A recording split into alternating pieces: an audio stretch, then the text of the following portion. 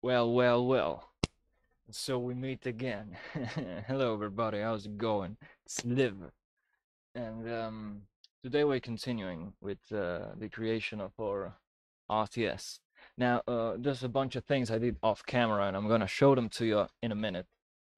First, I'm gonna look for some music, okay? So, standard fare of what we always do in this show. Okay, so just gonna search for.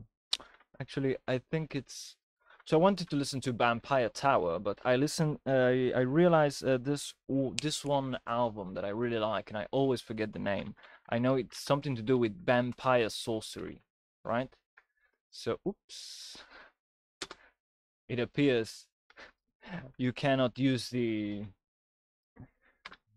arrow keys. Oh, here it is. Whipping Moon. I always forget the name of the artist, but yeah, this album is really, really good. Okay, so let's listen to that, and I'm gonna show you what I was working on off screen, right?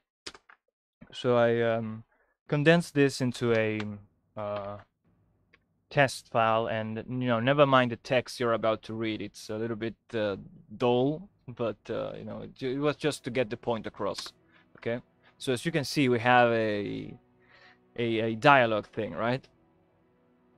And so it has a bunch of good things, like it will stop at the punctuation marks, right? So if you see, when it goes to a comma or a exclamation mark, it will stop there for like a couple frames. If you pay attention, you see that it has those stops, and so it's really, really good. It's a nice way to convey dialogue through entirely text. And as you can see, when it reaches the end of the box, it gives you this little symbol here, right? And this little animation is just two characters going back and forth between them. And if I press enter, it goes into the next page of the dialogue. So it's a pretty complete set of tools that I've been working on for those kind of old school RPG kind of dialogues. And what I want to do, because this entire thing is contained, at least the glue code for it is contained right here, right? So sector PM, and this uses some functions from cache, and cache once again is the it's one of my string utilities library, but it's using just a few functions from it actually. Then backflow is just to keep track of the dimensions and position of rects, within 2D space or 3D space, but in this case we're only using 2 dimensions. And then Lycon, this is from another module completely unrelated, and this is where I'm getting all the program clock and keyboard control code from, right? So this is actually something I coded myself, and since I'm at it, I'm just gonna show you. So if we go in here,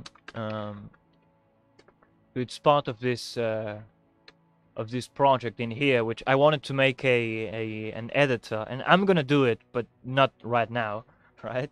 But yeah, I was writing this editor, this text editor in C, and so I made this little clock class, right? So I do object-oriented programming in standard C. Get on my level. Just kidding, but yeah. So I had, it's sort of like a class. It's more or less the C equivalent of a class. Is as close as you can get. And basically, here you have a program clock, and then you have the same thing for keyboard control, right?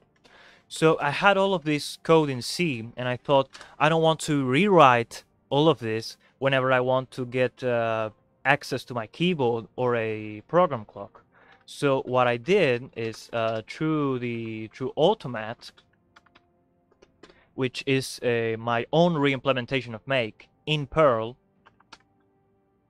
I went in here and I coded some functions to, first and foremost, generate automatically bindings to C functions for Perl, right? So we could do Ruby or Python or some other language, but because I like Perl, I just you know, it's the language I gave priority to, and so this automatically generates a Perl module that can let you call functions from C, right?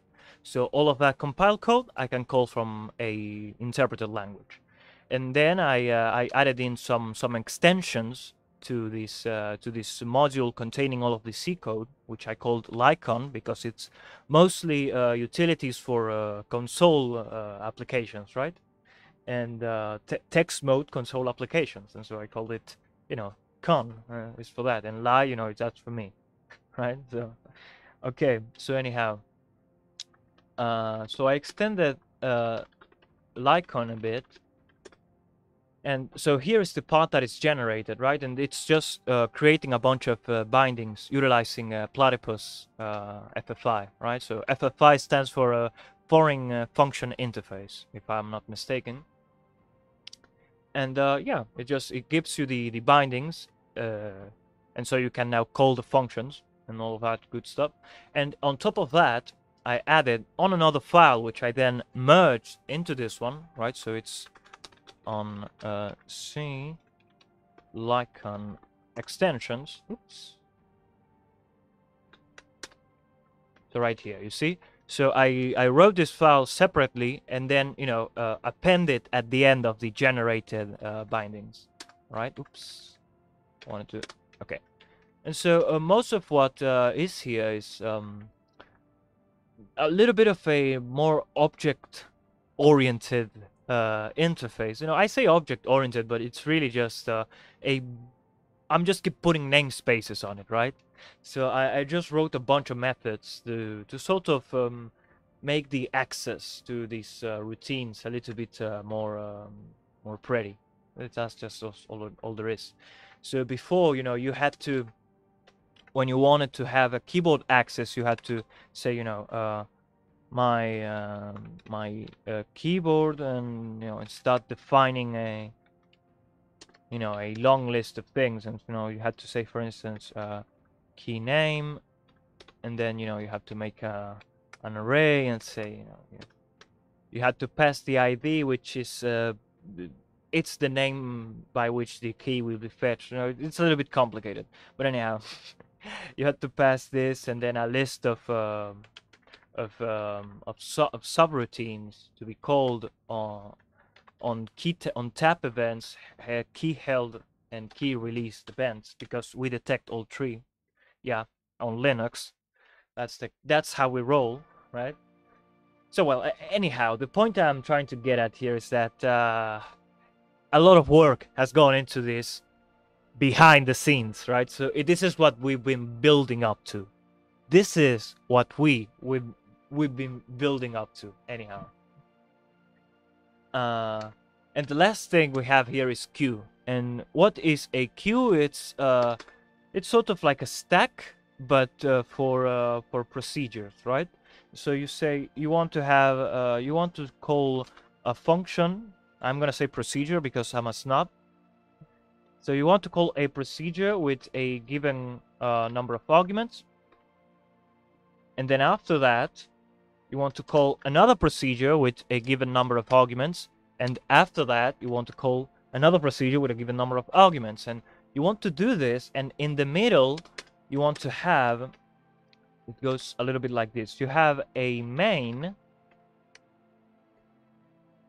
and you need to run on the first iteration. You want to run this, then you want to go back in here, and on the second iteration, you want to do this, and on the third iteration, you want to do this, right? So it's not doing one after the other. This needs to be executed in a particular spot within your main loop, and you have, you know, you have some, say, you have some draw function here, you have some logic call here, right?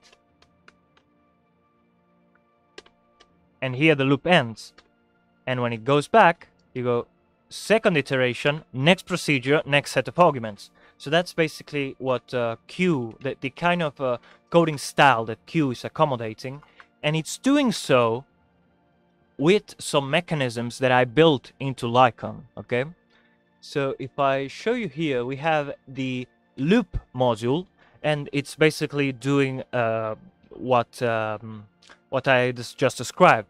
We have a main loop with a tight structure, right? So this is what always has to run. Okay, so first we get the event count, so the number of key presses or active key presses, if you will, or you know, it can evolve to being other things, but for now it's only keyboard.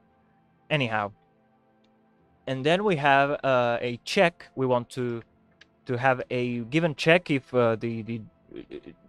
we need to redraw anything, and if so, then we invoke the draw function. Whatever the draw function is, it is something we can swap for another, you see. So we can replace the draw procedure for another procedure, any other procedure we want. Okay, and well, same thing in here. We then tick the clock, the program clock, and this is what gives us our pause, right? So this is where we sleep for a few milliseconds.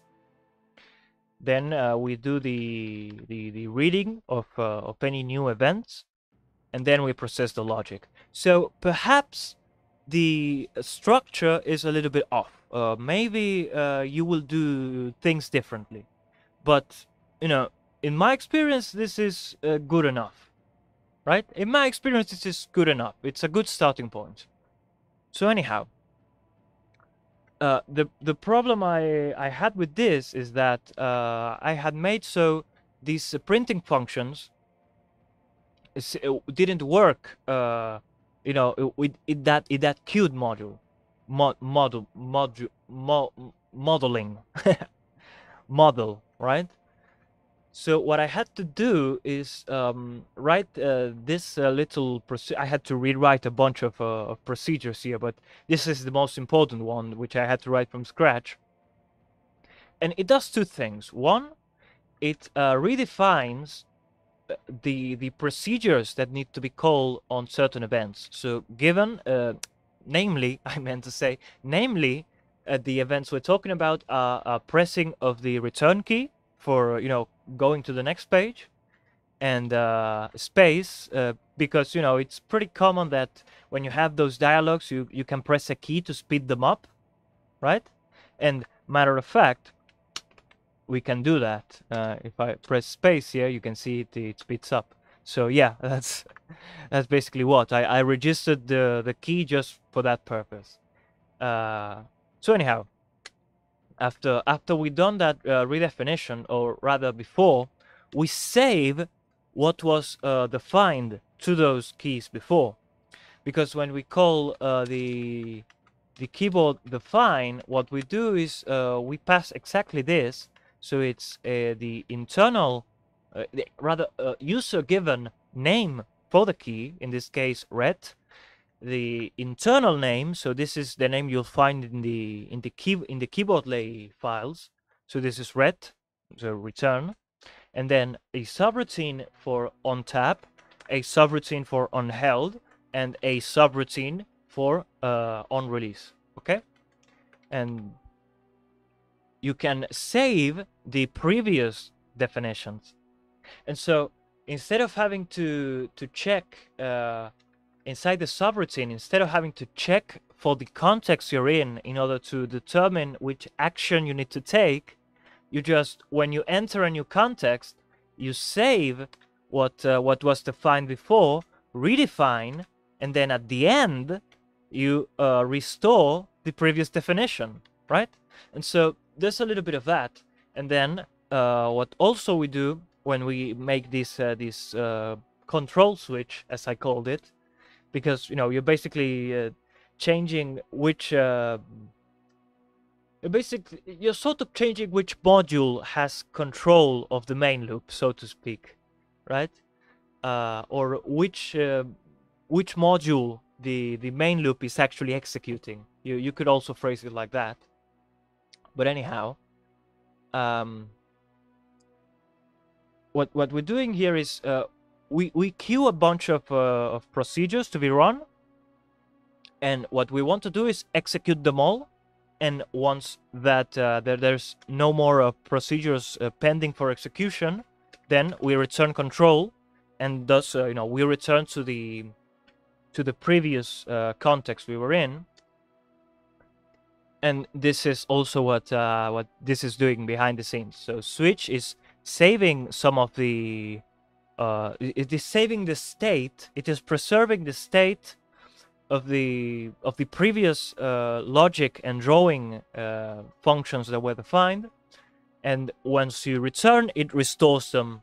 And so this actually it will work recursively, right? So you can switch to a module that would switch control, and then that call another module that will switch control again, right? So you can make a chain of these control switches, which is actually quite cool. Okay, so it's quite complex the way all of this works, and I can explain it now, and it took me about 16 minutes just to explain all of this.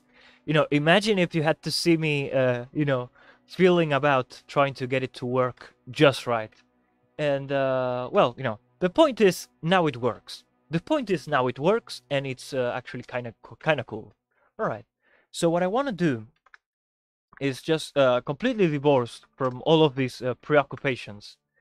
I want to make a dialogue, right? So I want a dialogue kind of thing, and I need to do some of this behind the scenes stuff, a little bit more, just for just to make sure I don't shoot myself in the foot while writing applications with Lycon.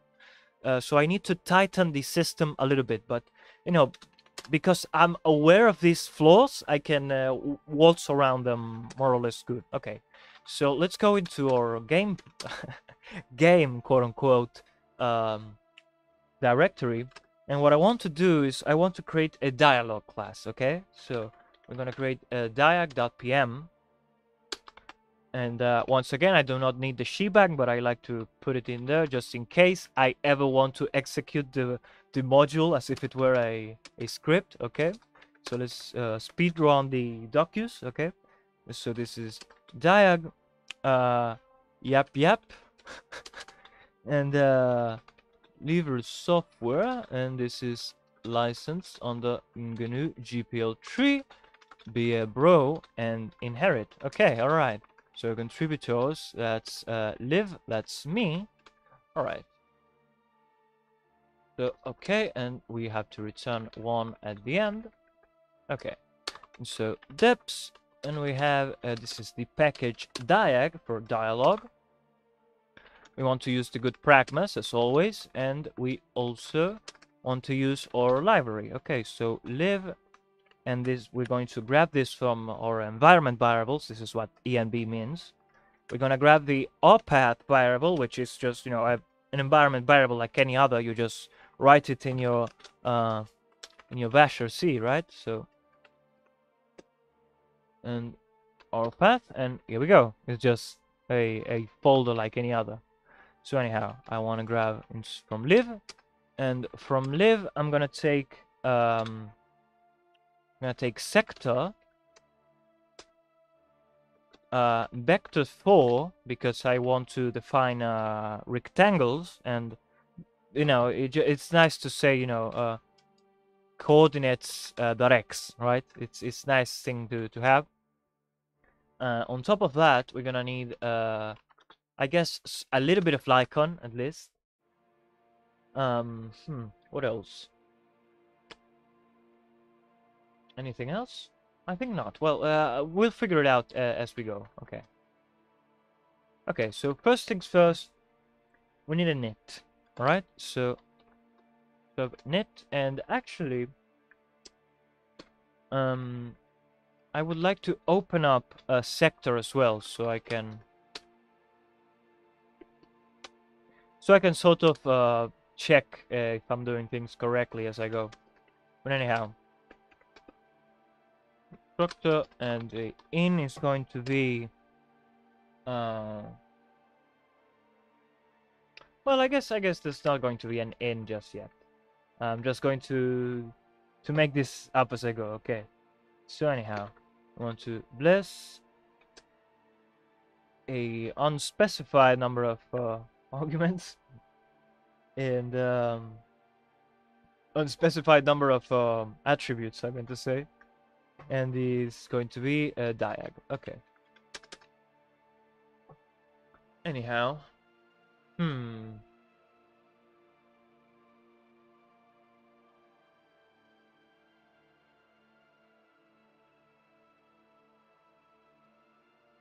okay, so the first thing I need is a handle to the rect, okay? This is the one I create with this. And actually I need to create two. I'll get into that in a minute. But yeah, I need a handle to this. So let's just say sec. And I had to create this. And so that will be sector net. And let me check. Well, okay, so I need to pass it coordinates, size, and color. And color is actually a hexadecimal number, so 1 byte hexadecimal. And basically, this would be a color from 0 to 16, color from 0 to 16, and that would correspond to the colors that I have here, right? So it will vary depending on which colors you define here, which is fine. Okay. And yeah, I'm using Arch, by the way. So, okay. So let's actually create this. I guess say back for knit, and I'm just gonna put it to the top of the screen, and then we'll figure out anything else we need to do. So 0, 0, and then the size. I guess I would like to make it as big as the screen. That would be nice. So I can do TTY size, right? So I have that with Lycon, so I can do.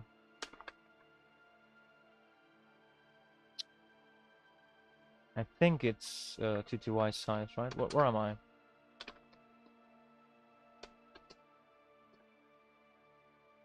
Nope, it's not this one. Yeah, it's TTY size. Okay, TTY size. All right. So Lycon TTY size, and actually I need to create this first, give it 2 members, and then call the function. Because it's a C function, so I'm passing an int pointer, right? So I need to call it like this. All right. So yeah, all right. So now we have the screen size. So let's make it. I want to say TTY size 0. Yeah, that's good. That's good. And then I want to make how tall? Let's say 16 tall. Okay.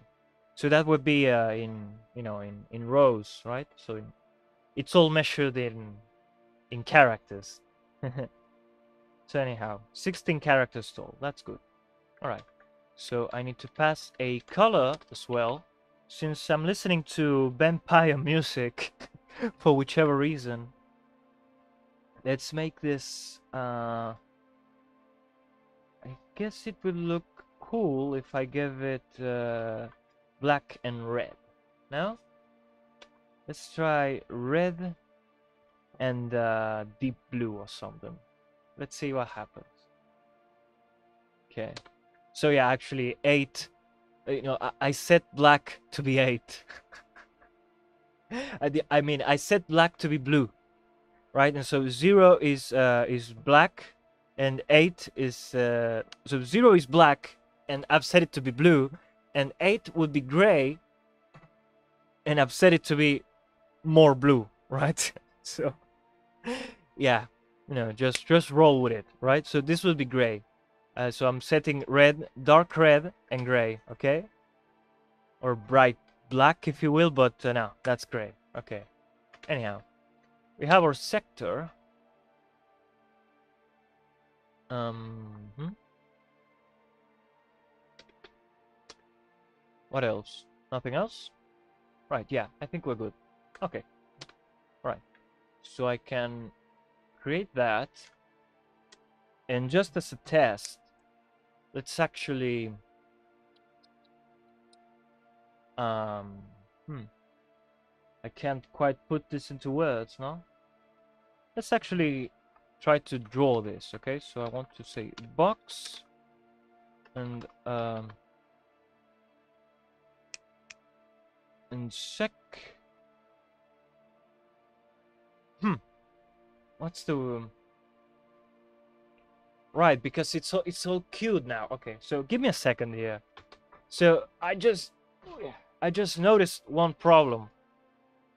I wanna draw this thing to the screen, but because I've because I wrote this to work with the Lycon Qt module, then now I kind of have to utilize the Lycon stuff to use it.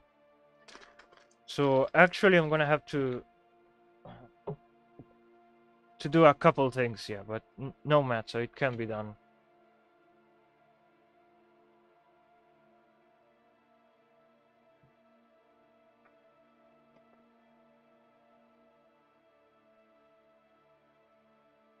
And you know, it will be a nice occasion to sort of show you how to make Lycon applications. Though it's, you know, it's really not within the scope of this series, but you know what?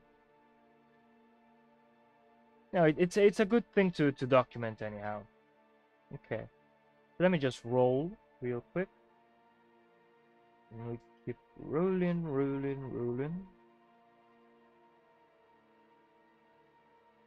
All right, here we go. Good, and tight. That's nice. Okay. So anyhow,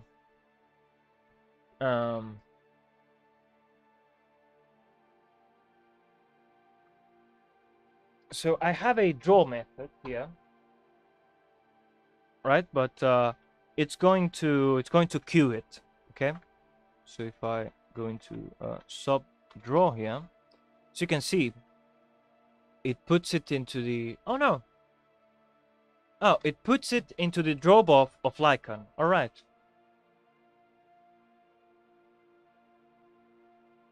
Huh. Well, then I can then I can force it. All right. So yeah, it's actually being queued, but not really. So it is queued, and when Lycon gets to the gets to reading the straw buffer, it will print it out. You know, if you're using ASCII for drawing, it will just print it out as is. But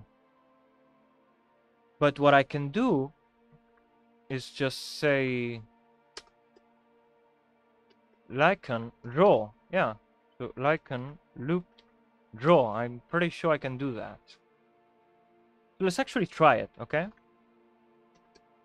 I'm gonna go into my project folder, and since we have a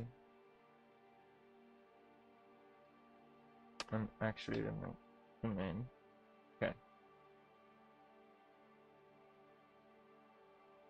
So we're doing all of this. Let's just yeah, this is not important right now. Let's use diag, okay, and let's just I need to I still need to work on these 4 classes, so I'm gonna leave them there, okay. But now we're dealing with this, you know, we're getting a little bit ahead of ourselves, but you know, it's a nice thing to get it done right, to get it done now, okay. So anyhow, I want to say diag knit, and it's just going to do its thing. Okay. So let's see what happens. Okay. Can't locate back4. Oh, I know. Right. Okay, so I'm gonna have to do a little adjustment here.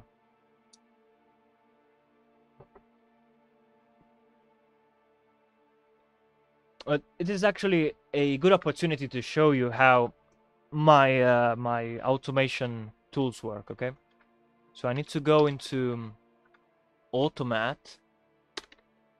Oops, automat or install, and this is sort of the setup script. And okay, so here, so we have lcopy, which is a list of files that are within a project folder that need to be copied to lib, which is sort of like the common, it's like the common grounds, right?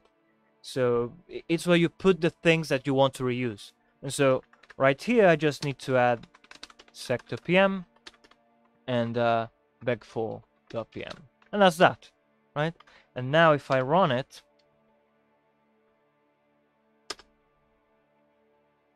and I go into lib, it should be sector and beg4. Okay, so that's that basically. And now it should be able to find. Okay, it's still still showing an error. Okay, that's fine. So where did I go wrong? Let's see. Saying that, well, symbol sec. No, but that's declared. So 46.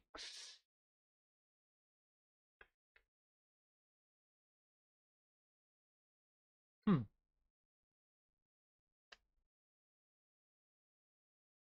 Oh. Okay, one fatal mistake. Like entity-wide size. So it doesn't exist. What are you talking about? Huh. Pretty sure this was a real thing, but let's just check. Live. Lycan dot. Not OMPM. Let's search for TTY size. Oh, because I need to initialize it. Right. Okay. So let me go into PM. No, it's not PM. Okay. So I need to import Lycan. I'm already doing so. And we actually need to initialize Lycan before we're able to do anything with it. Okay. All right. So let's try that again. Negative repeat count does nothing. Well, my God.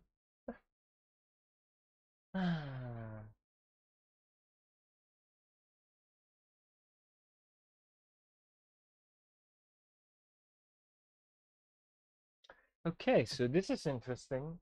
Where did I go wrong, huh? Okay. So sector PM. Let me put on the arena soundtrack.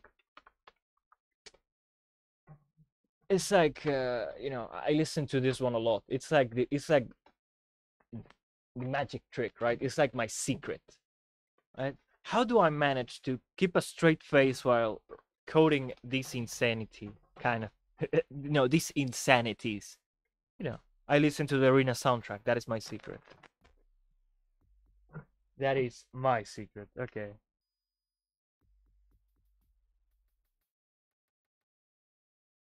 Let me just have a drink here. So I want to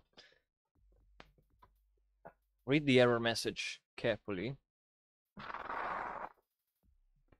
So this part is just once again, if the developer of Platypus is watching this video, please, man, let me remove this warning. Please, pretty please, man. You know, please, let me remove this warning, man. You know, I can't be going, searching, no, sifting to your code to see where these spitting into standard error is being made. You know, I cannot be doing that. Please give me the option to turn it off.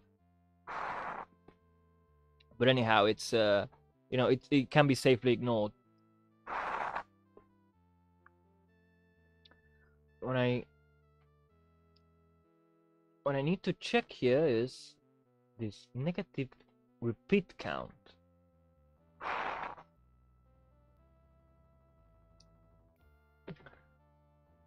I'm not entirely sure what this is. It might be an error that was there before and I sort of forgot about it. The 5 tree. Huh. Wouldn't you know? -2.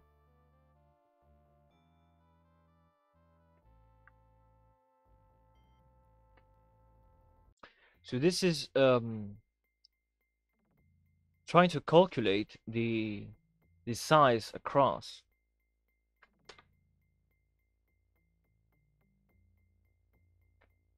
Right, so the horizontal padding, right? So the space between the first character in the rectangle and the last. Okay. So so basically the x is 0 is what this is telling me.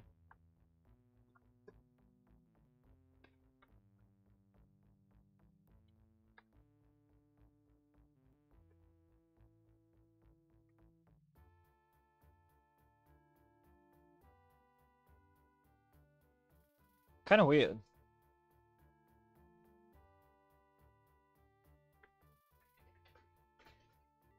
Like, wait, just a minute, okay? And it's just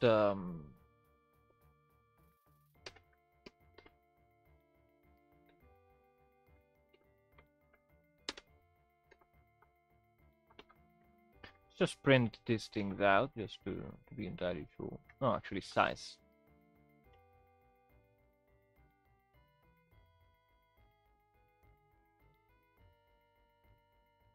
Wait up. No,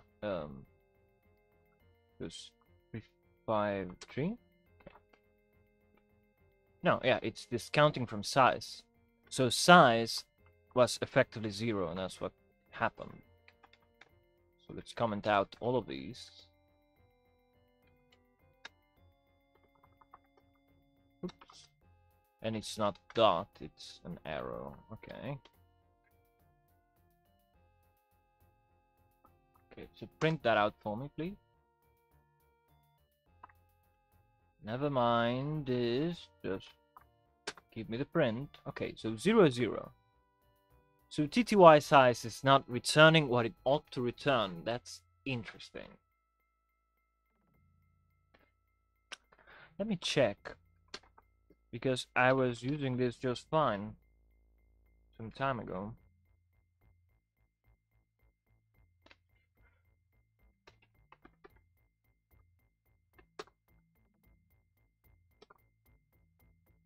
Yeah, this is precisely how I was using it. What's the problem now?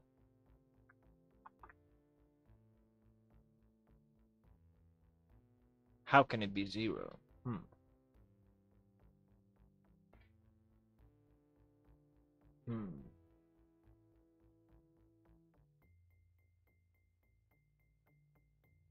Let me check the source real quick. So this should be... Actually, you know what? I can check in the lib file. Okay. TTY size. This is from all standard. Okay. Standard scene, and I want TTY size. Okay.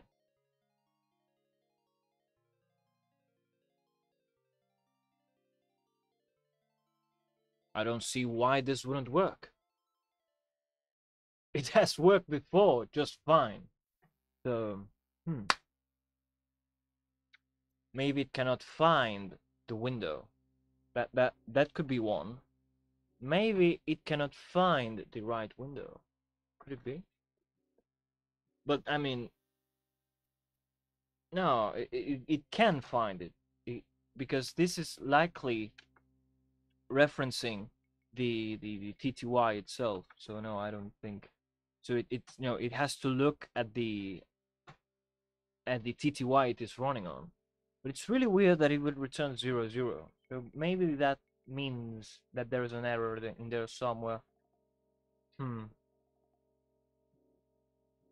Well, this is traumatizing. Just kidding. But let me check something else real quick.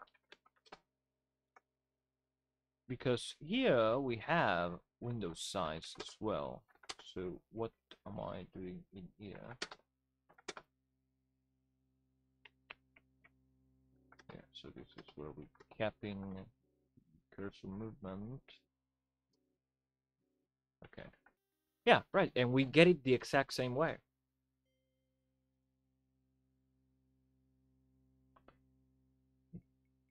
So we have to pass, right, so in a file descriptor to which the terminal is connected to, I would suppose. So which file descriptor am I using here? I'm using, that would be standard out, right? Yeah. Should I need to be more explicit about it, maybe? I don't think so. I don't think so. I really don't. Let's go back. 0, 0. Oh, that's uncanny. But if I do,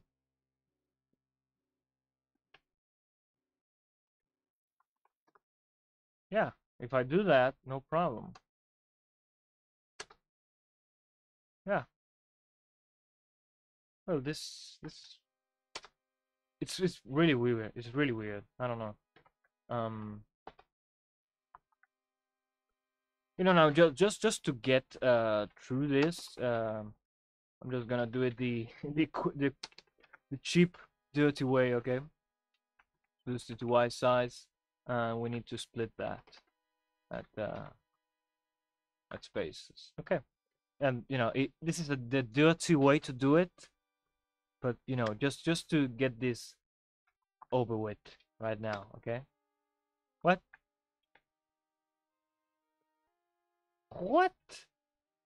That's not right.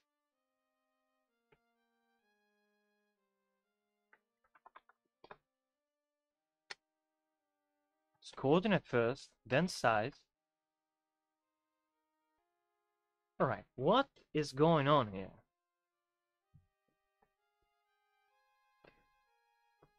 It's a setting now. Then it's not this function being dysfunctional. Okay. It's something else going on here.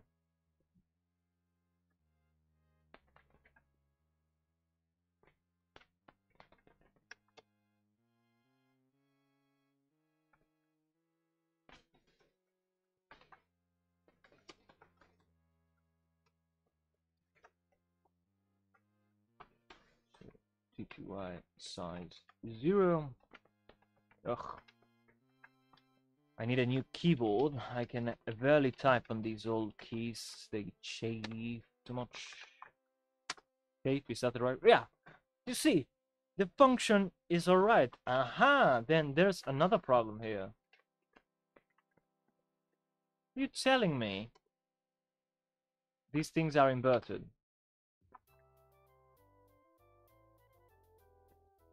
Right. Let me just undo a lot of times real quick. Okay. Okay, this makes absolutely no sense.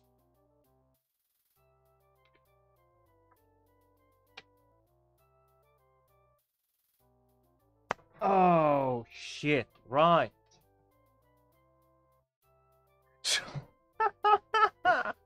Okay, so I fucked up big time. Okay, so when you and this I suppose will be serve you as a little lesson on Perl. Okay, so when you say module submodule, right?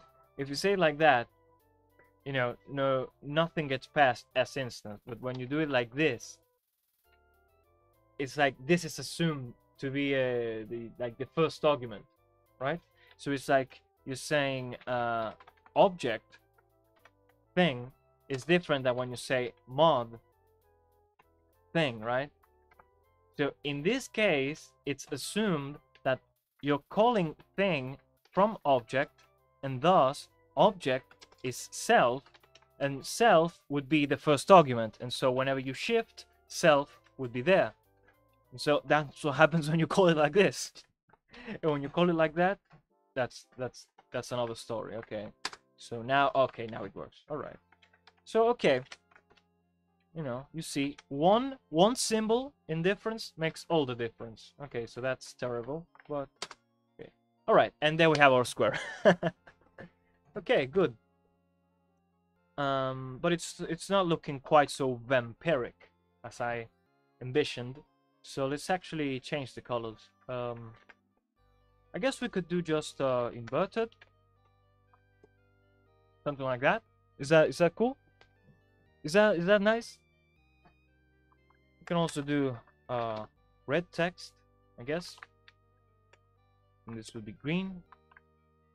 Yeah, I'm just going to play a little bit with this. It's fun. No, you can do a lot of things with this. Okay, so that's. I like this because it's really, it reminds me of like really shitty 90s games, you know. like the what am I saying, 90s? This is like 80s, I think. It's that kind of aesthetic, no? I mean, I think it's at the same time absolutely horrible and also really, really cool. It's also really, really cool. So I'm just gonna have another drink here.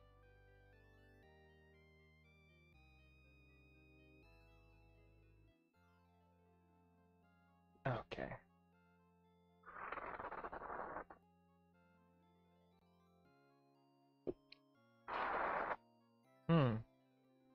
Okay, good.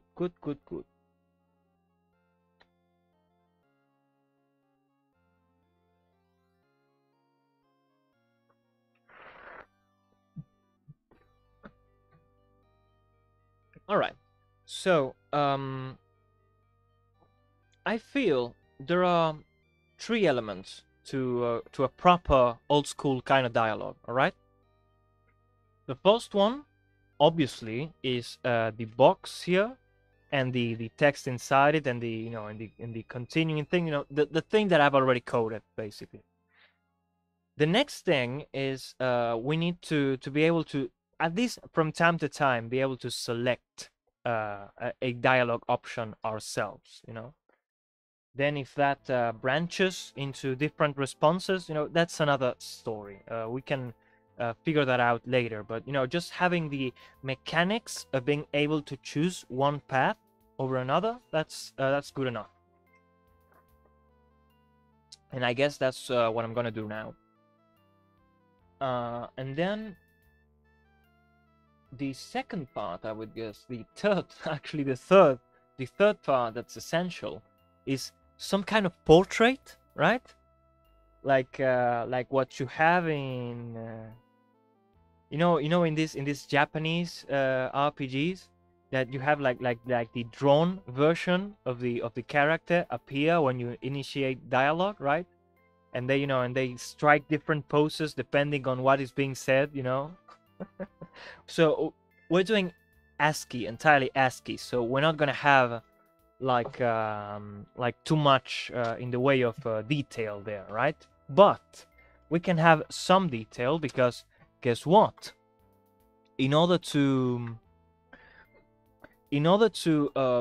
view the thumbnails here on the console YouTube thing, I had to download this little program called Chafa, And this is actually really nice software. You know, props to the devs. You know, really nice. And it says it can also work with animated GIFs. So, shit. You know, is it GIF or GIF? I don't care. But you know, really nice tool. And I was playing around with it actually, and I decided I wanted to do something with it. I'm not entirely sure what, but I'm just gonna show you this thing here if I can copy it. Okay. Oops. No, not really. Okay. So let me just read it. Okay. So Java features. Okay. So I think it was like this. Okay, so cruelty. I think I have Veil, the JPEG. There we go. So that's the Eastern Veil. That's Nebula, a really cool nebula. Let me check what the other arguments were. So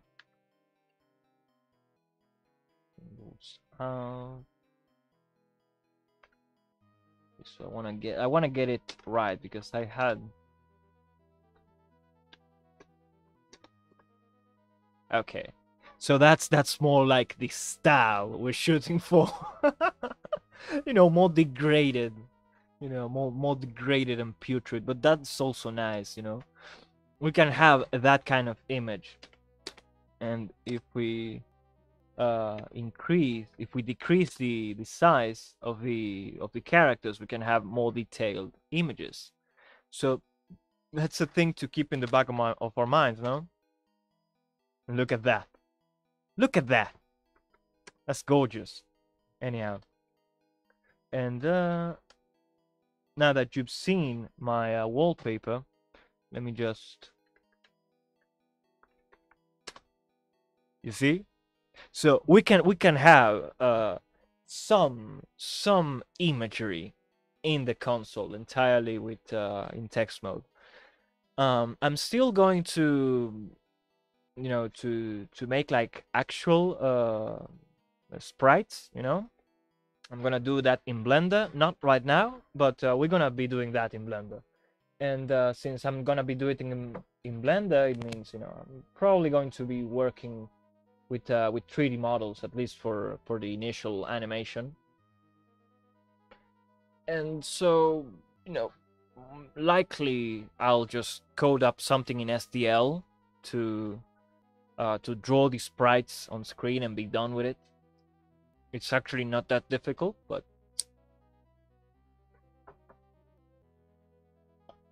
I think that just as a proof of concept, doing it entirely in ASCII, utilizing these Java drawings, it might actually be worth it, because as you might have been able to figure out by now, we can actually send this to a file, So now I can just read that, and here is basically all of the ants escapes used to draw this, right? So, and it's mostly just coloring. Mostly just coloring, I think. Yeah. Yeah, so no positions, right? Let me just check. Okay, so no repositioning of the cursor, it's just coloring. So that's actually really nice. It means I can move them around. So I would like to try. I would like to try using Java to generate, the ASCII versions of the sprite work. But we're still going to make actual sprites, and then demake them, so to speak, because it's nice to have entirely ASCII. But anyhow, okay, that I know it was just this, but I'm in the pressing the up key kind of school of programming.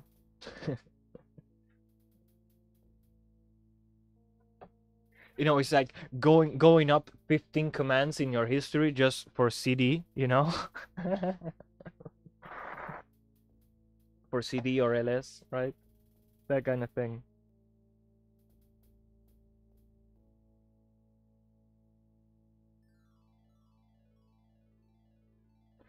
So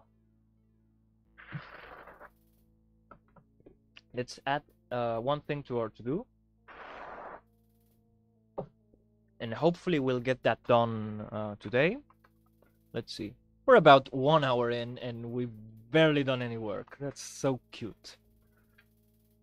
Well, you know, I've been doing a lot of explaining, so obviously I wouldn't get quite as much done. Okay.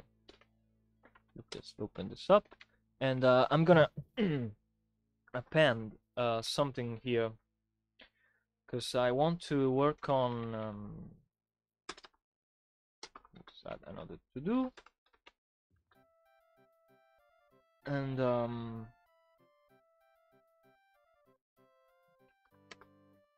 on the diag, because why not? And let's took, and I want to dialogue choices. And in dialogue choices, I think we really need to have a mechanisms for speed checks, you know? Kind of like, you know, like you have in Fallout, I think. Or in Neverwinter Nights, you do have them, right? So you have like, you'll have a bunch of dialogue options, and one would say something like, you know, I don't know, diplomacy, right? And hail, sir, you know, and some really polite dialogue, and then you'll have, you know, intimidation, you know, and he will say, you know, hey, butt cheeks, something like that. Right? And depending on your score in that skill, it will either give you one result or the other. So I think that's a really nice thing to have in games. So I want to have a little bit of that. Even though we're making an RTS and not an RPG, I think, you know, having some blend, it's, you know, it cannot hurt. Okay, so we want to have dialogue choices. And because anyhow we need dialogue choices to make a menu, and if we're going to make a menu entirely on ASCII, you know, this is what we have to deal with. So the first thing we have to look at is arrows, control with the arrows. Okay, so I'm gonna use the arrows for controlling the menus, and I guess the WASD, so WASD for the unit movement, because the control of this game is going to be entirely with the keyboard. All right, so the way we have to do that is well, first we need to initialize Lycon, and then we need to define the keys. All right, so that's keyboard define, and we need to do this for a few keys. And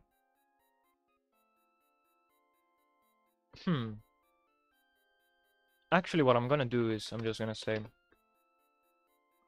for my key settings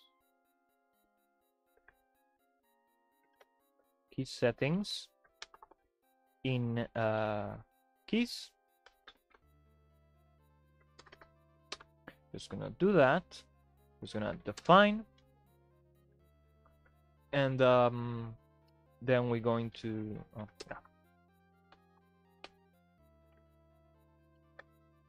key set. So we're going to expand this to an array.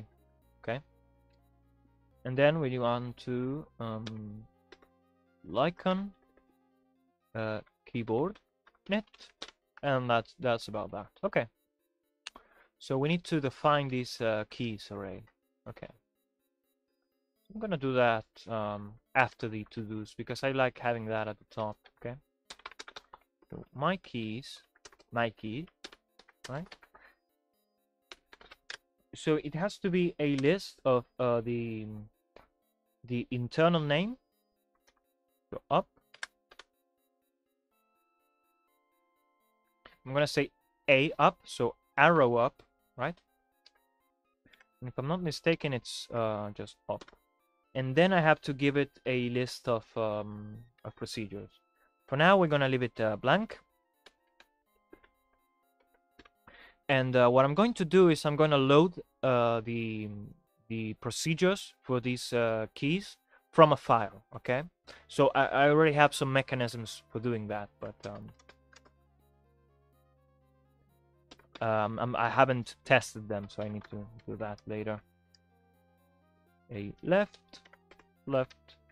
and a right. And actually, I'm going to abbreviate this.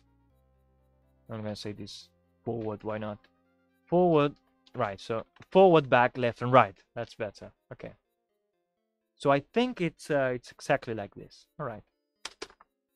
So let's also define return and space, because I need that for sector, right? So for the dialog, I need to define these. And what I should do actually is make it so when you include the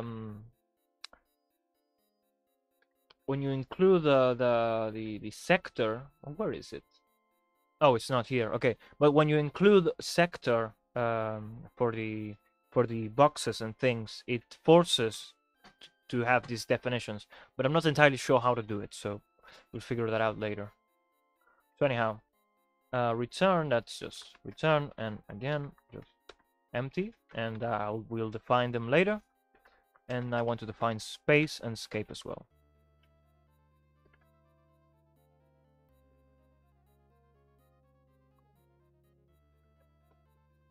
Okay, I'm actually gonna call this one jump. Yeah, I'm just gonna call it space. I could call it jump, but I would have to change it in other places as well, so it wouldn't be so cute. You know what? Let's actually do it. Let's actually do it. Okay. So let me just space here. Because in order to save the previous definition, I need to know the key to it, right? So, not so nice. Not so nice. Actually, what I should do is just make it so you only have to use one key. That would make more sense, but I don't know.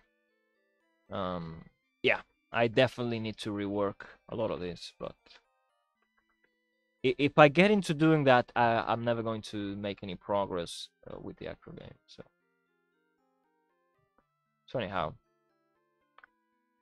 oops, I didn't mean to close that.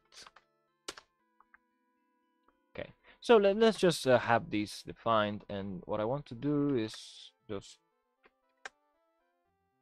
make it so there is at least a way to exit the main loop, right?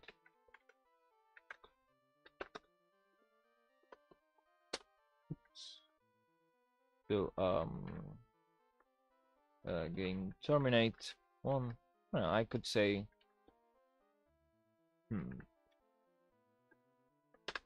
let's say terminate. Okay, it cannot mean anything else but terminate. Okay, so I'm just going to make it like this.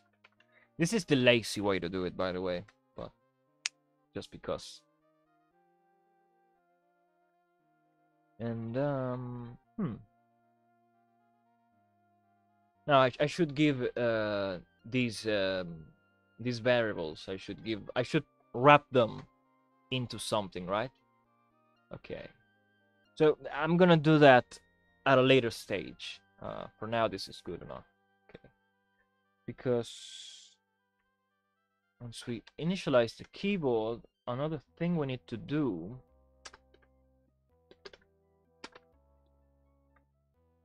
after this, and oh no, actually I'm not gonna. So what that does is it clears the screen. I'm not gonna do that because it might hide error messages. So I'm not gonna do that yet. But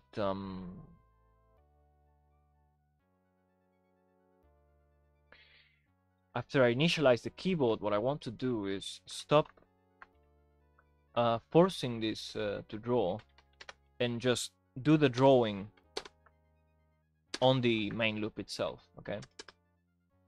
So once we need the dialog, we want to do the loop main, but oh no, run actually.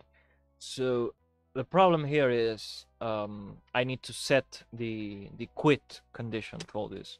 So I think it's loop set quit, and that should be. Actually, I can just write it like this. Terminate. Okay, and so when we set this to 1, it should quit. So let's test that out real quick. And yeah, okay. So check it. It's not quitting, right? So I have no control over this. So I'm pressing a bunch of keys, nothing happens. I press escape, nothing happens. I let go, and we're back here. So we've successfully detected the key up event for escape, and I'm actually going to open it, the file here. So we've assigned a subroutine to the key release, and that subroutine run successfully. So just showing you that key up events on Linux is not so difficult to detect. Okay, that's only if you're doing some funky crap over SSH, which you shouldn't do actually. you know you shouldn't try to run a desktop over any kind of connection. Anytime you have any network connection to how your machine is supposed to run, that's stupid. You shouldn't do it. But anyhow,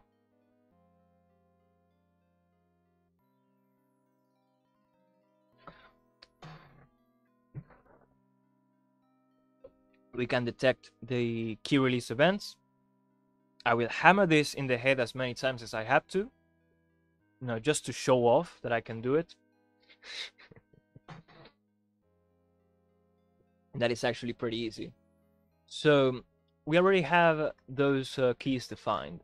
So what I want to do now is have some kind of pointer, to say where in the menu we're selecting, right? So we need to create a few options and be able to move between them, right? So that way we can have a menu.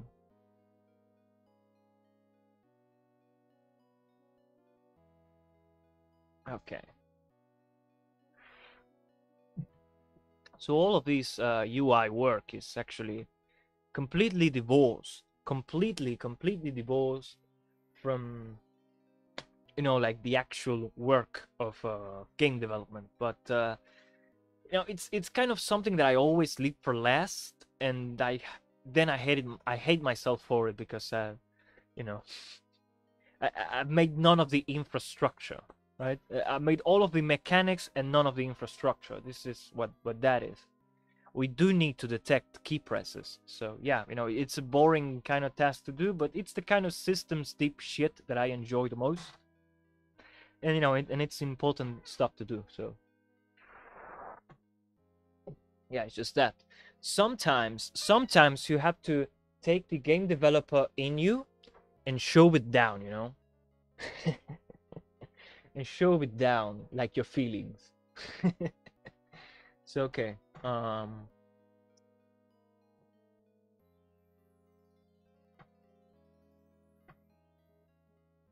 we have to cycle between options. So I guess we are only going to work with the up and down key, at least for now.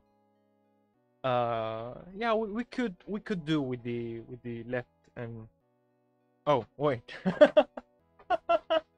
I made 2 ups. What am I, stupid? But anyhow, we're only going to be working, at least for now, only with the up and down. And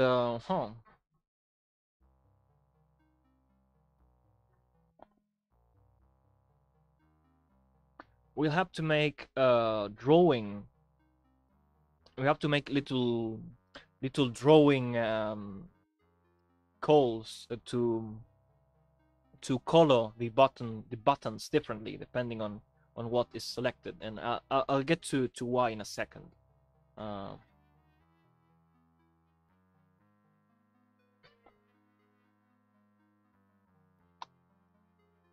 but you know, it's gonna look something like this, right? You're gonna have option 1, option 2, option 3, and so on. And when you select one, it needs to be highlighted, right? And optionally, you know, have like a little arrow to the side, right? That's nice, you know. And so we're gonna have to do a little bit of additional drawing to whenever we switch between an option and another, to decolor what's colored, remove the arrow, add the arrow to the other one, and highlight it. Okay, so yeah, that's what we have to do. So dialog choices, and that means we need to highlight selected, highlight, de-highlight,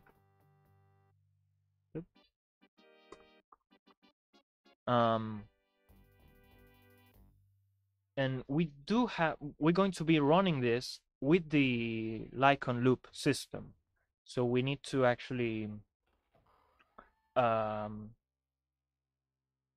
adapt it to Lycon Q model, right? So I'm pretty sure there's like an industry name for this kind of program structure, but I don't know it, so I'm just going to call it this, right? So, you know, bear with me and my weird tendency to invent names for things. Okay. So we've been at it for an hour and 11 minutes. Okay.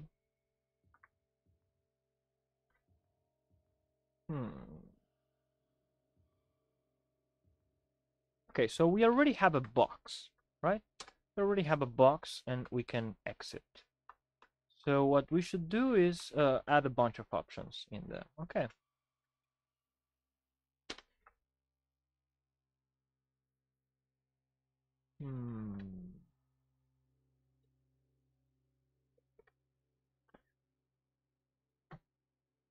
So I'm trying to think about what I want to do next. I guess I'm going to add global state here.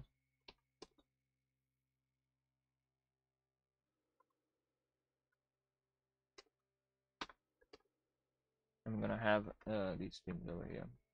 So.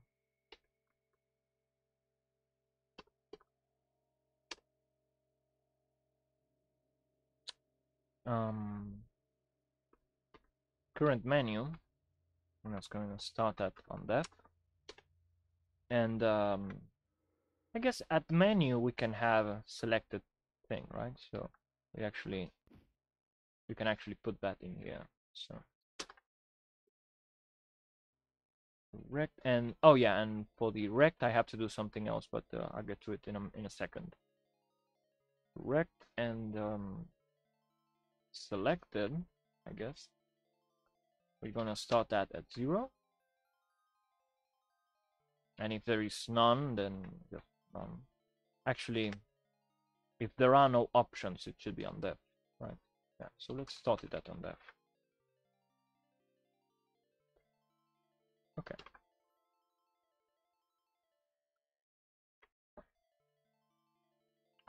So what we would need to do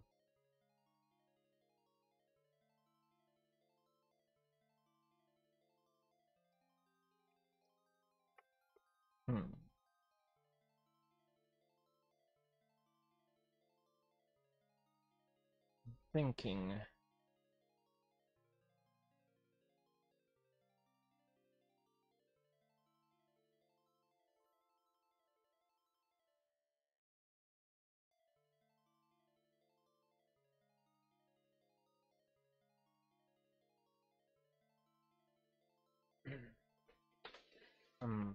Right, I'm gonna make some getters here, just real quick, just because. And I'm actually gonna do this with the alt get set. I'll explain what that is in a second. So alt just is a bunch of programming utilities I use, and get set, what it does is it I'm just gonna show you. It basically, the mechanism is as follows: is you pass an argument to this subroutine, then it assumes the role of a getter, of a setter, right? So it sets the value, and then at the end it returns it anyhow, because why not?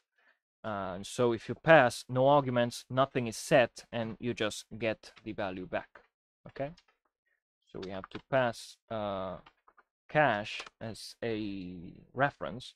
We need to pass the key, and we need to pass whichever arguments we have, if any, and that's a wrap.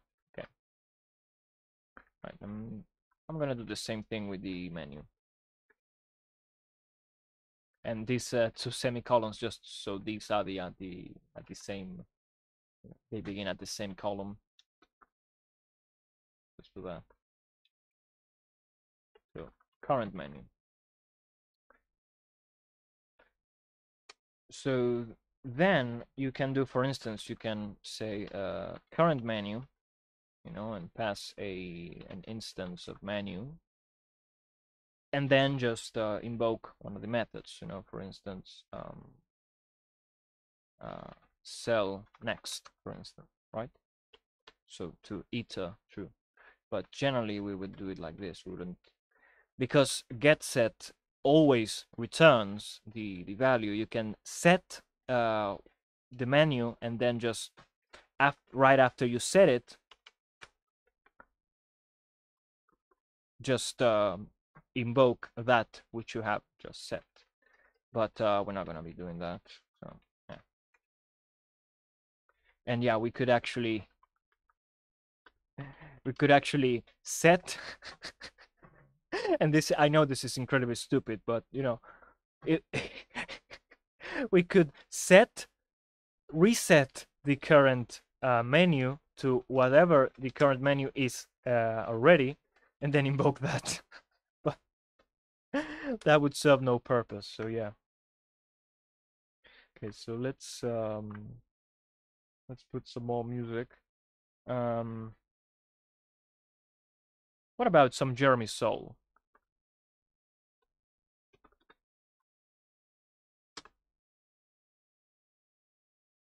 So Nyol, I think it's how you pronounce this.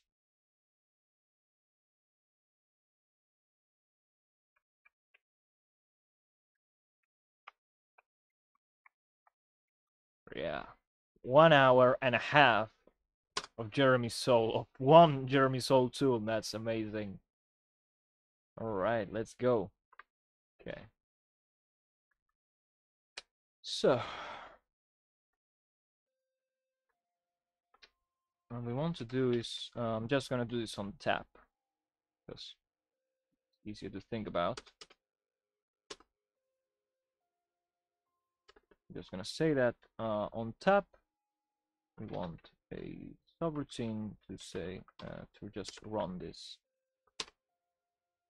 cell previous,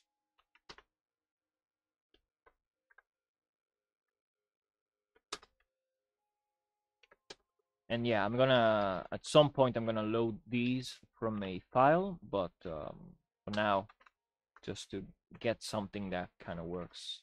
Let's just, okay, all right.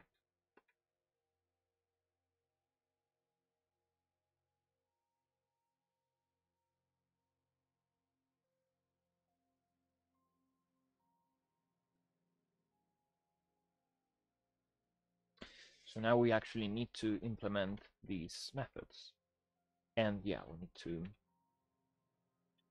set cmenu to diag. Okay, so I can say current menu is equal to diagnit. Okay. And I guess we can, well, because the game is going to start at the menu, then we can just have the default configuration for the keys be that of the menu context. And then if you enter different contexts, we can just change these around, right? So, I'm not going to check if this is on def, because generally, if cmenu is not set, then this should never be invoked in the first place.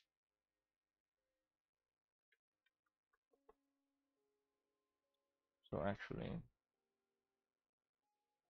right after the knit and before we initialize the keys, because it will be a time window of milliseconds in which you could press a key and call this method, and this would be undefined. So yeah, no thanks. And because I need Lycon for some of the functionality here, I kind of want to initialize Lycon first. So yeah. Okay. So let's write these methods to serve solprev. Oh, Mr. Sol.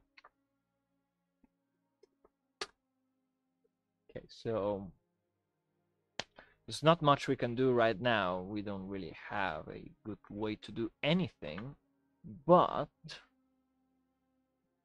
let's try this. We can set the text of a sector using the, I think it's set text, no?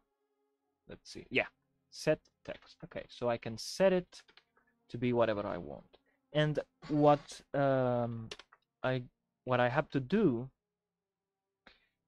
is I have to create an inner rectangle for the box. So that should be inner. Okay. Let me just check. Okay, so I have to pass the size of the edge. So that is how many characters from the edge here, right? So if you don't want the text to appear right on this corner, you want it more like here, then you have to pass that. And the minimum is 1, because I don't want the inner rectangle to collide with the box characters. So yeah, and also a color. Okay. So we're just going to, let's see. Oh, I don't really have to pass anything to this. That's nice. Okay. Let's just create an inner. And now we can access that by saying children 0, right? Oh, I didn't make a getter for that? That's curious. So right, so I have set parent, but I do not have child. Okay.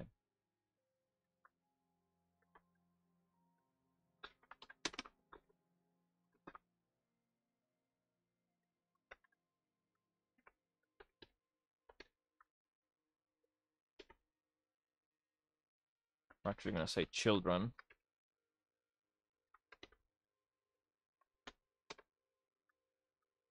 Now I should be able to reference it like this.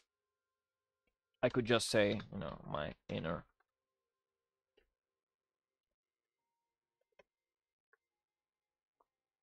Okay.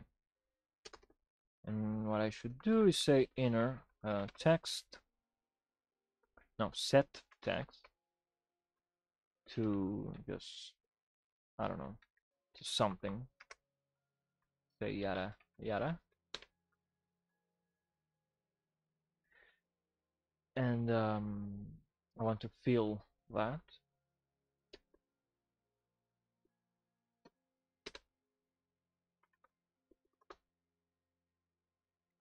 So this basically takes the string you provided, and it makes sure that that it doesn't write out of bounds. In this case, it won't do because we made a very short string. But if we were to enlarge this, and actually I'm going to do it.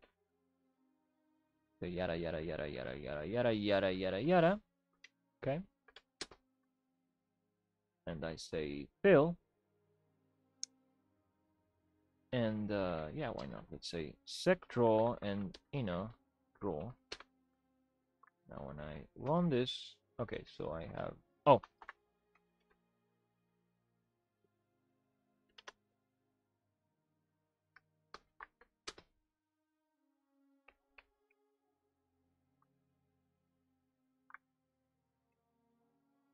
oh, all right, all right. So this is the get set, so I can just pass it like this. All right, and as you can see, the yada yadas are wrapping to the space we're giving them. So if when I create this inner, I give it a bigger edge, you see it it will, you know, it's 1 2 3 and 1 2 3, right? So yeah, we have we sort of have what we need to sort of get this working.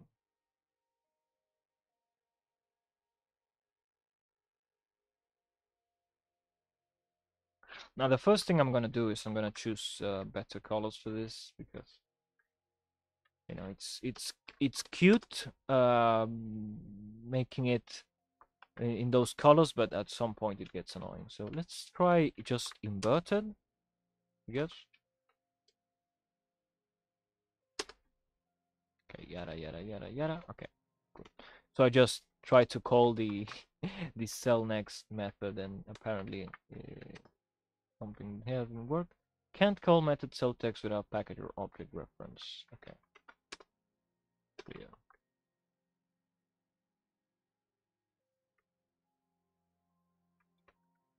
Oh, because this is returning nothing. All right. So we have to return diag.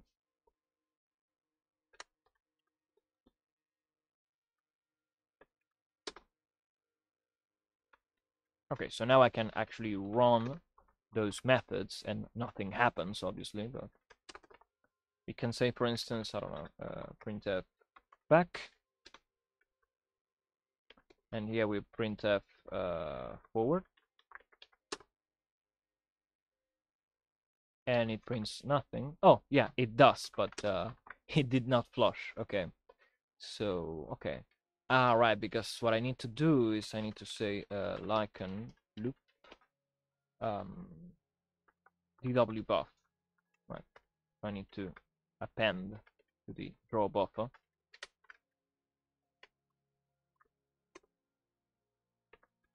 There we go. Okay, and so, you know, this is not very useful, but once we have options in our rectangle, we can actually use this. Okay. So I'm not, you know, the problem I'm having now is I realize I sort of need to do something here to try and get the options to appear centered on the box.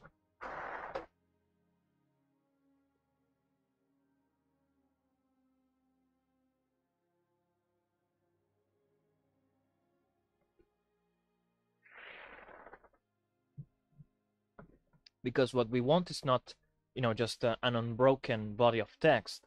What we want is a list of options, right? And there are multiple ways in which you can list options in inside a box, so we actually need to account for those.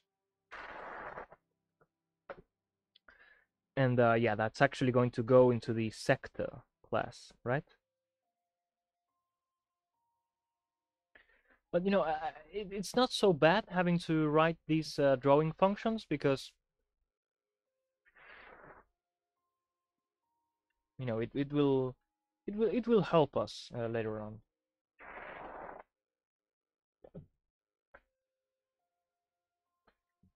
When you already have these kinds of things written, I've made it so every time I've already written something, I never have to write it again.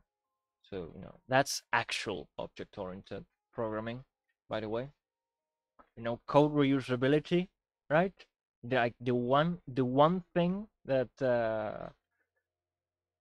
classes are supposed to be good for, right? Why do you think you have inheritance? Why do you think inheritance is so important?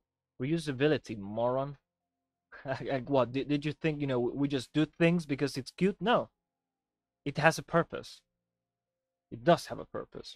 Most people don't realize it, sadly.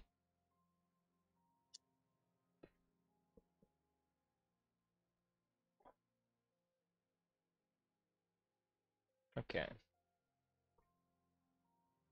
So I'm sorry that I spend so much time just looking at the code, and maybe not doing so much programming, but I sometimes I just have to sit down and think. I don't like it either. But it's part of the process. It's part of the process, and you know, uh, speaking out loud, certainly helps. And yes, my microphone is plugged in. My God, I was so afraid that I was talking to myself.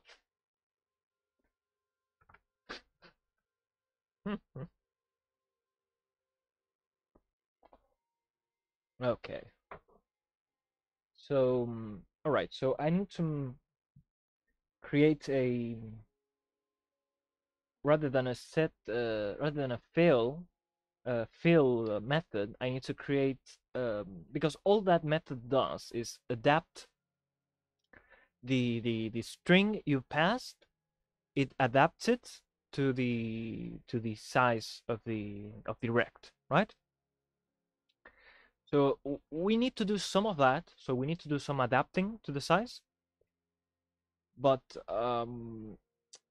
we need to do that with individual elements, right? So we pass in one option, one string that needs to appear in one row or two rows or three rows, or however many it takes. It needs to be either centered or aligned right or left, things like that. We'll figure that out later, but for now what we need to do is to fit the options, and then on the next row fit the next option, and then on the next row, and so on and so forth. And I guess also give the option for scrolling, right? So if all the options do not fit within the rect, we draw a little arrow to let us go down. And I already have most of the logic needed to do that, but you know, I sort of have to get my thoughts in order before I do it.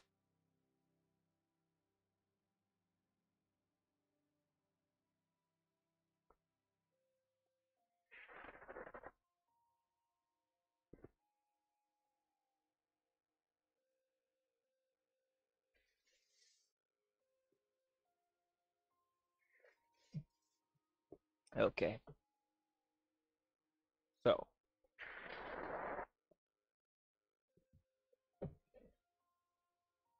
what I'm going to do is I'm just going to half-ass.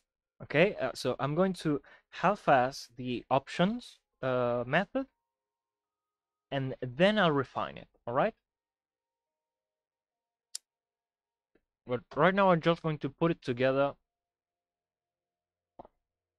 quickly, so that to know that it works, to have something, and then off screen I'll just refine it.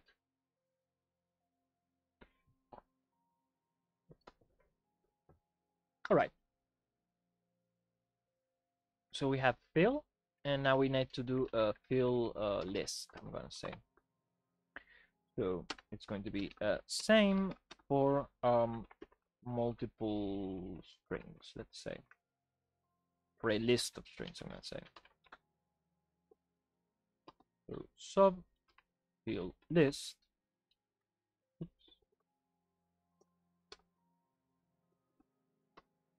So as always, because you would call this with instance method, the first argument is implicitly self. Okay. Or I guess if you're a C++ guy, it will be this, right? So self is this. Actually, I have it set so both will, right? Because self is more of a Python thing, I believe, usually. Okay. The first thing we need to do is get the coordinates and size. So we'll do that.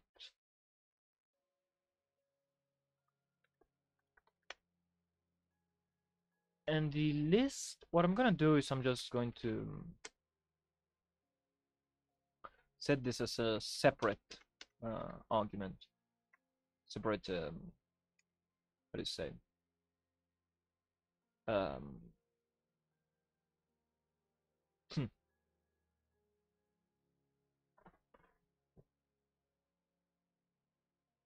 separate attribute, no, method. No, attribute, yes, attribute, there. Okay, now, actually what I'm gonna do, I'm gonna say prev next, and I'm gonna have to make a few changes in here. So real quick, let's go find text rem.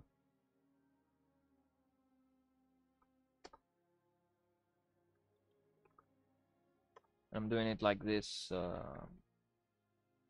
because at some points it appears written like that. So yeah.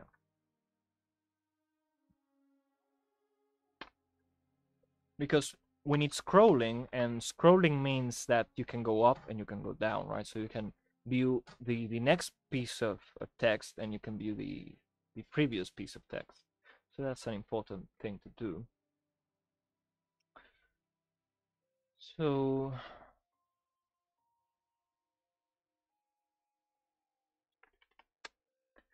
to get the previous, what we need to do actually is, let me see.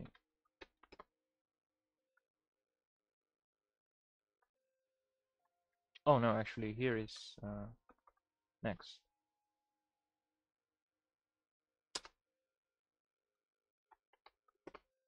Right, so it's not okay.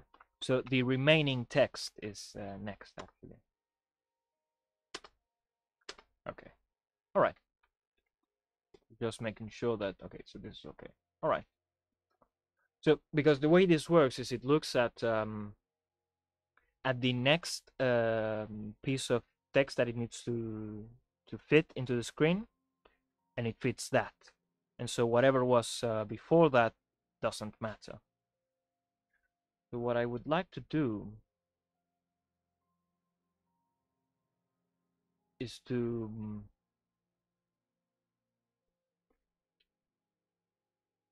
text next. Okay.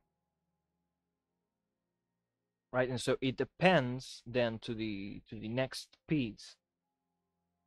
Right, so what was left unprinted, what was what could not be fitted to the rect, is saved for the next print that you do, and that's what next is. So now what we need to do is save whatever was current. We need to save it to prev, right?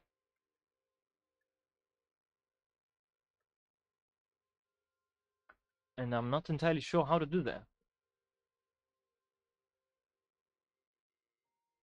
So I guess it's what's allocated to draw, right?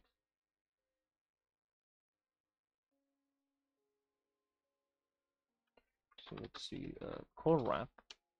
In colorwrap, what it does is just it prepares the text to be printed with the colors that you've given, and it breaks it up into lines and things like that. Yeah. It's kind of nice. So anyhow,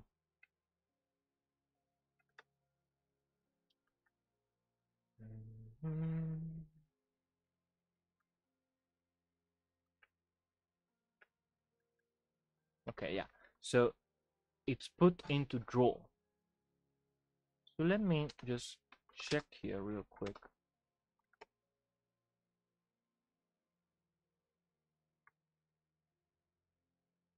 Right, so draw contains a list of lines. What I want is the unprocessed text. Or do I? Well, I always want to process the text whenever I'm about to draw, before I draw, because the size of the size of the screen might change. You know, this is quite weird, but it might change between draw calls, and so I would always like to be refitting it. You know, probably we should have a check. You know, make sure that the screen that the coordinates or size has changed before we recalculate everything. But it's still nice to just still have it, so that if we need to do that, we can, right? So let me just check for, so this is next and next.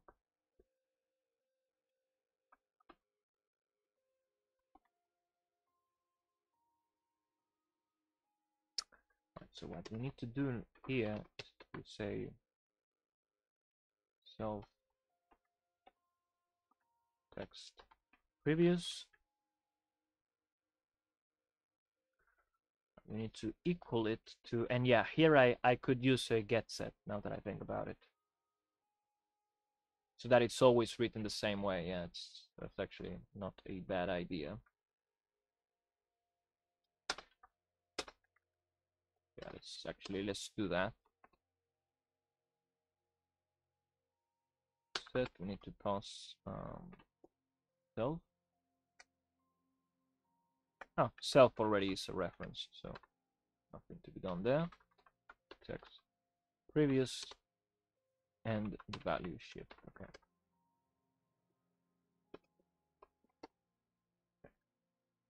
And that's a get set. Okay. Let's the same thing. I guess we'll do the same thing for text.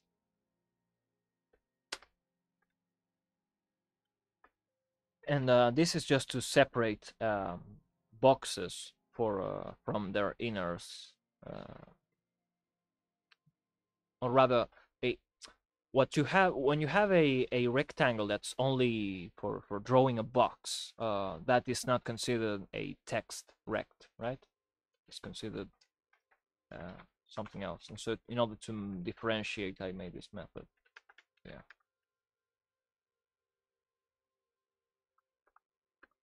Next, and here we'll do text. This also means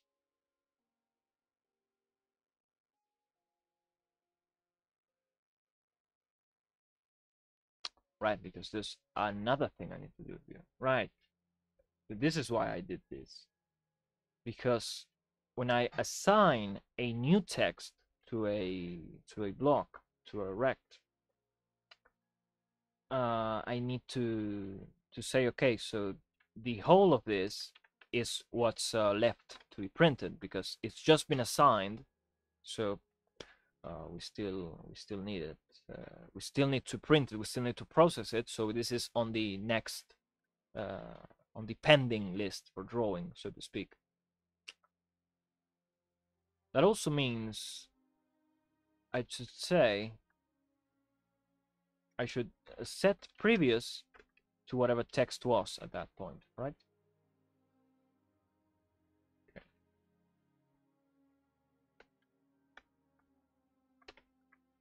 And I'll get to this one in a bit, but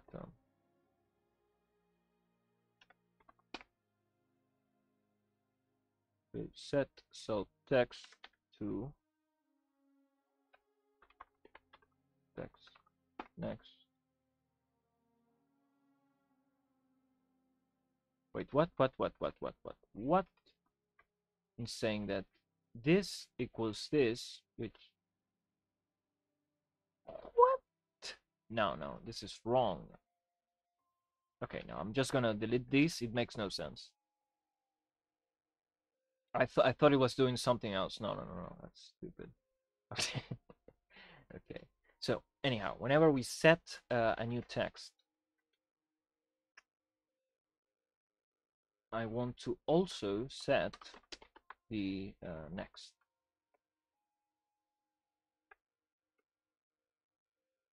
All right.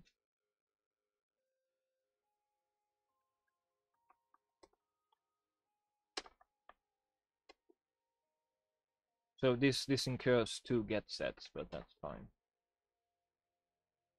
And I also want to, if so, and in this case I don't want to invoke the method, so now I am going to access it like this. So if this is defined, then if this is defined,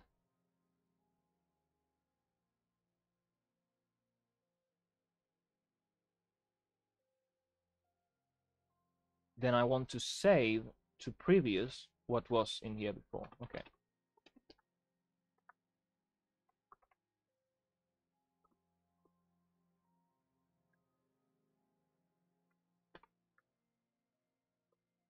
All right.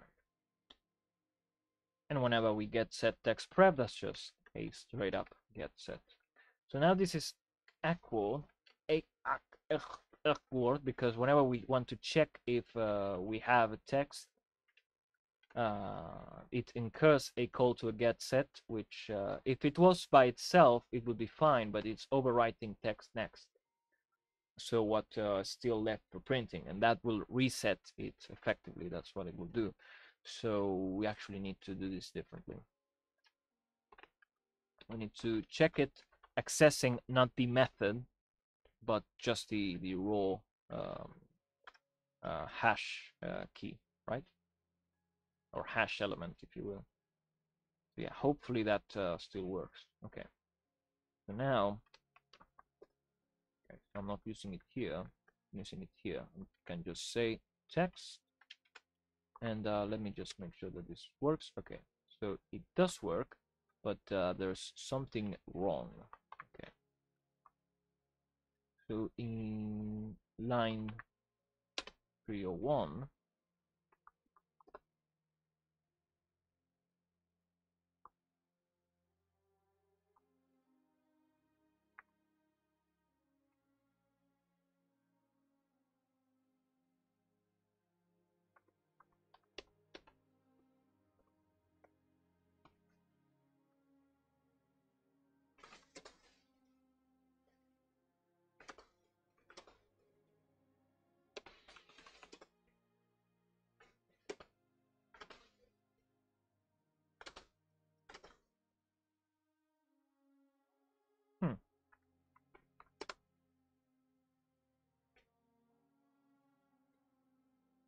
okay, so now I just have to check that I've not done anything stupid in here.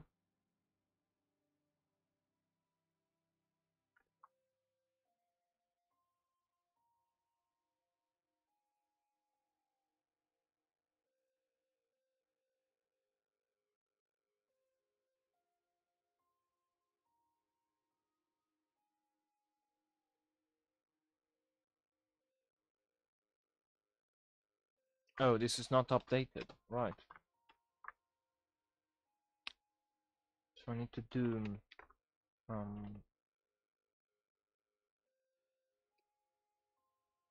actually I can just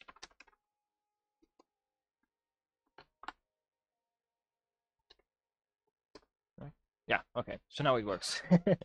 Right, so I'm just going to show you what that's about. So help auto, and this is an an automatically generated setup script. You know, remember how I told you about I re-implemented make? Well, this is why. So I can just do that.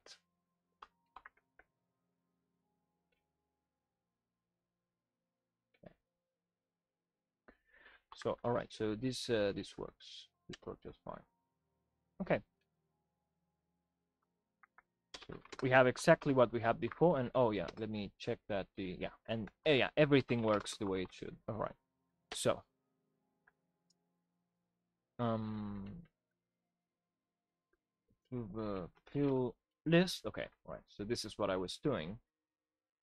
So now after we done a print, we have the what was in the previously, right? Huh. Okay.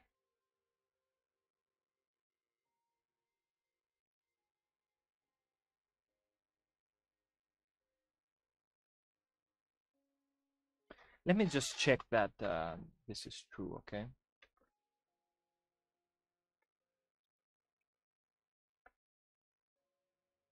So after I exit, what I want to do, or rather, yeah, before I exit, it's fine.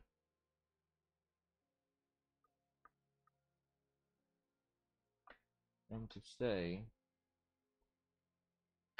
no, wait. No, right. So after I exit, I want to say printf C menu. That would be okay. So I'm gonna say rect children 0. Yeah, this is mouthful. Rect children 0. Text previous. Okay. So I want to print that out just to make sure that this thing works. So let's. Do I have the getters? I did not. I did not make the getters. I'm so lazy. Okay. I was about to. Okay. So sub, and we want rect. Okay.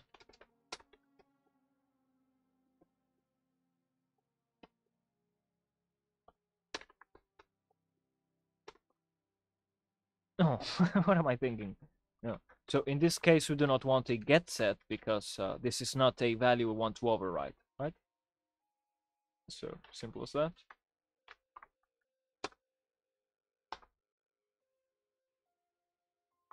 Okay. So uninitialize.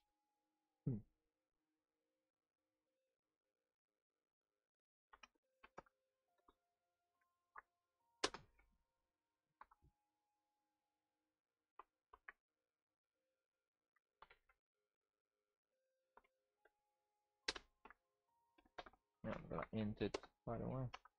Okay, so 0, it's not defined. Can we find the children at least? Yes.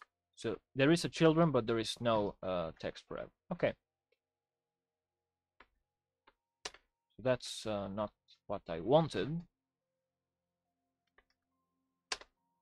So let's actually look at subtext, right? Oh, right. Yeah. Because this is when I replace it. And I'm only setting it once, so it won't set a previous because there was nothing previous to it. So what I need to do is after drawing, I need to append to previous. Right. Okay. I can do that. So what I want to do is I think in fill.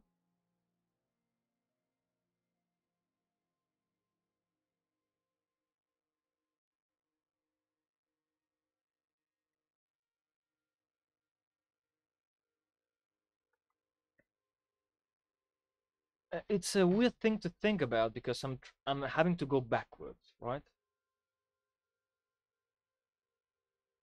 This is no, it's a weird detail, so to speak. Okay.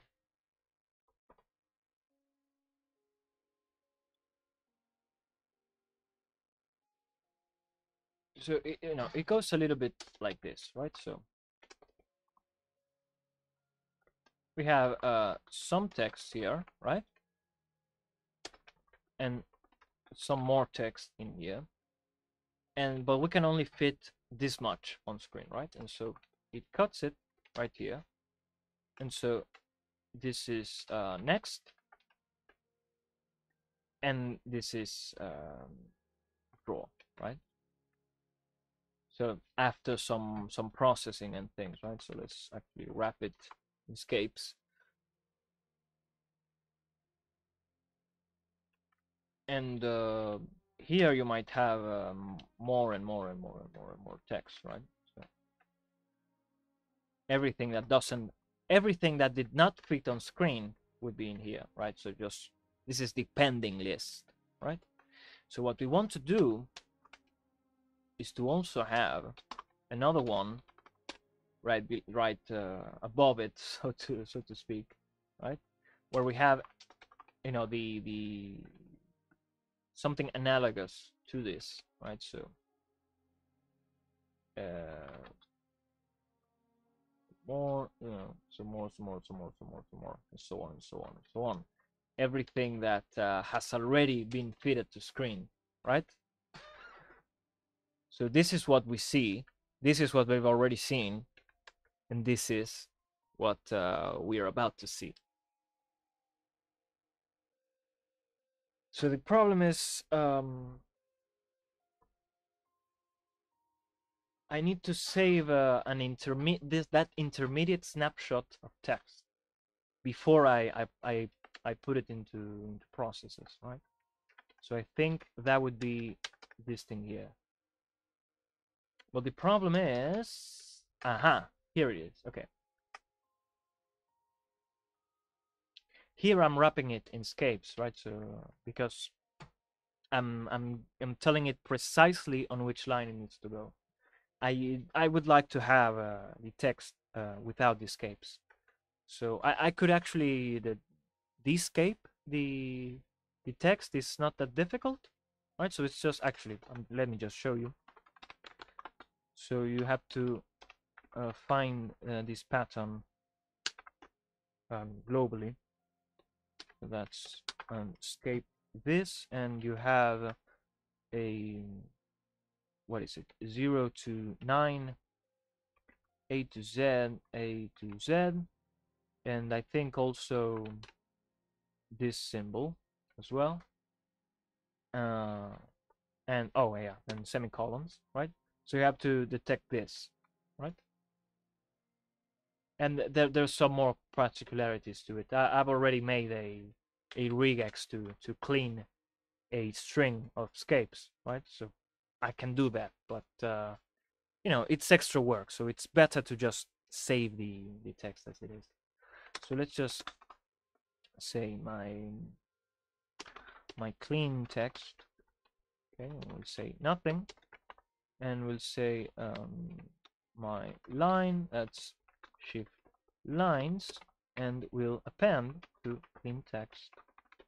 We'll append the line, and then here we'll just pass the line. All right, and so everything that did not fit into the space we have, we're saving it for next, and everything that did fit, we're saving it to previous, right? So it's a weird way of doing it, because at some point in time, previous and what's on screen is going to be in some way the same thing. All right, but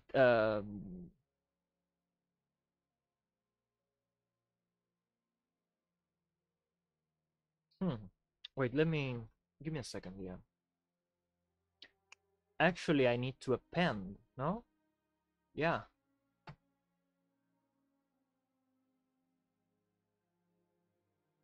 All right, that's no problem. We just say text prev, and what I'm gonna have to do actually,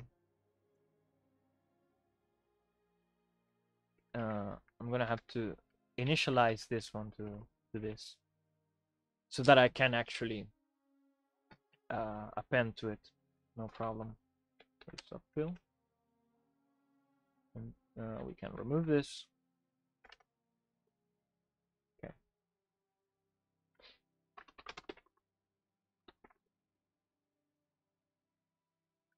So what we're going to do is we're gonna make you know, we're gonna have the list of text that's already been printed, you know, clean without escapes, and we just, as new lines become ready for printing, we're just going to append them. And I'm actually going to do this because do kind of need these white spaces between lines.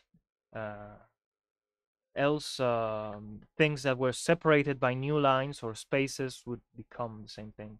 It's harmless to have it there. It's actually harmful to not have it. So yeah, we do need that. So okay,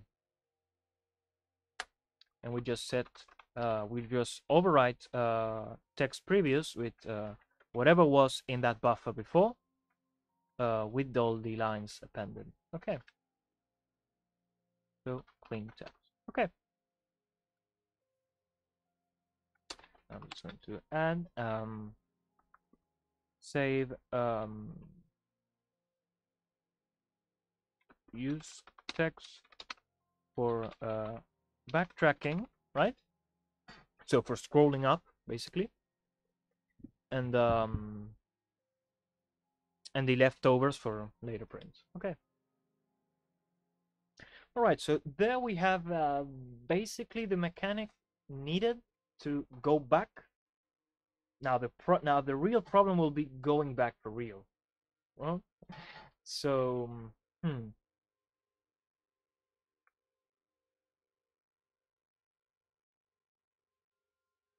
So this is weird because I wrote this so that it would I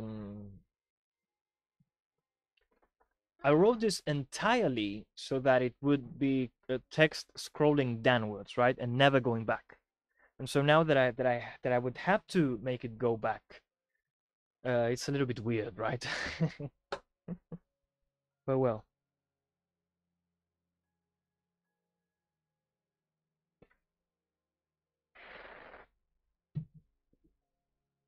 I guess what I could do is make it an array. No? But here's the problem. If I need to fit I want the text unprocessed so I can fit it to the screen again if I ever need to. So actually I need the entire text. And so the question then becomes, because, you know, when we're going downwards, right, we just, we have suppose a really long piece of text, right? And suppose we can only fit up to here, right? And so we save all of this for later. And we save all of this that we've already printed to our what's been printed before. But suppose we do this many times, right? And so now this would also be included in this print here, and we have some more up here. When we want to go back, how do we calculate that? And we're gonna have to go backwards. So it's a little bit weird to think about, but actually not that weird now that I think about it. Because I can actually take the text and split it.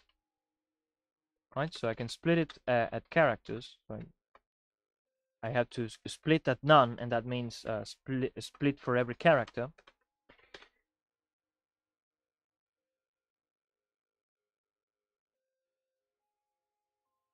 And so then what we have to do,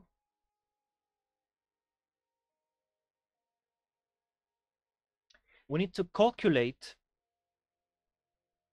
We need to calculate. Wait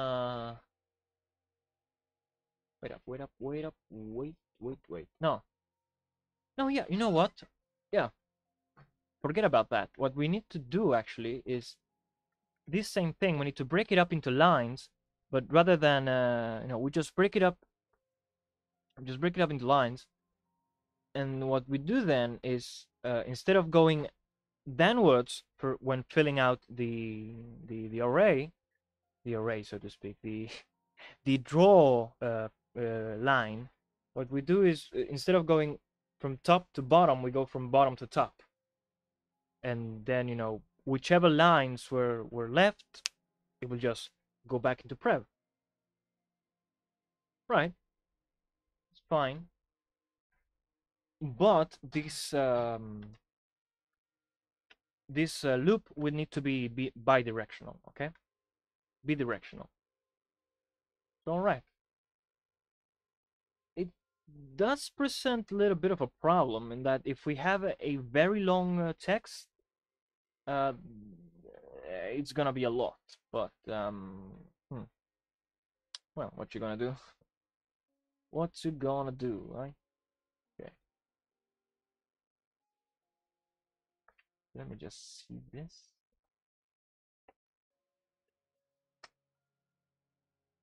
Because the wrap word doesn't quite work if you reverse the string, right? So I would need to do this the word wrapping, do it backwards, and that would be a little bit not so cute. So I'm just gonna do this for the entirety of the string. Sadly, that's what I have to do. Maybe, hmm, maybe what we could do is just create this lines array. Right. So now I'm thinking. Okay, what we have to do is create this lines array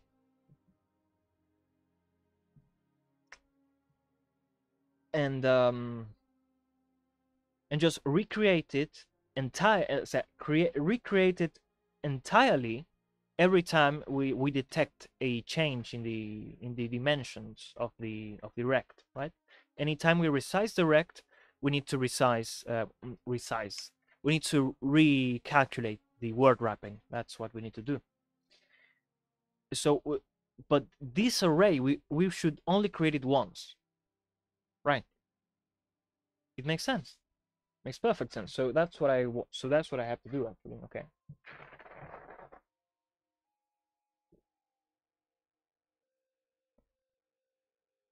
And then this fill method, what it will do is it would just start reading from a given index from those from that lines from that lines array. Okay.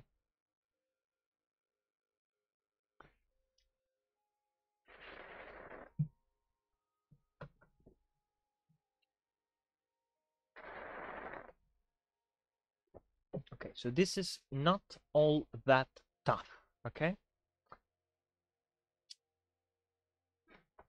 What we have to do is we take all of this code. We don't actually need to write much. I take all of this code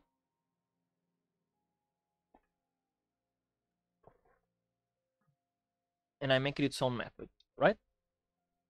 And then we can just whenever we resize direct, we also make this call, and then the splitting into lines would already be done, right? So because it doesn't just if you can see here, it doesn't just cut words in the middle, right?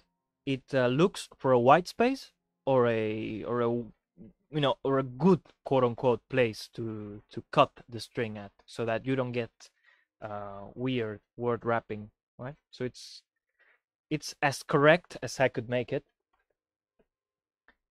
and so we do want that, and yeah. But why do it every time for the entire text? This is actually very bad on my part. I didn't notice. I guess I was so hell-bent on, how did you say? I was so hell-bent on getting this thing done that I half-passed it completely. But this is why I sit down and read the code and think about it, because I find these mistakes I make and I can correct them. Okay, so let me just finish this cigarette, and then we'll get down to the actual meat of this. Okay.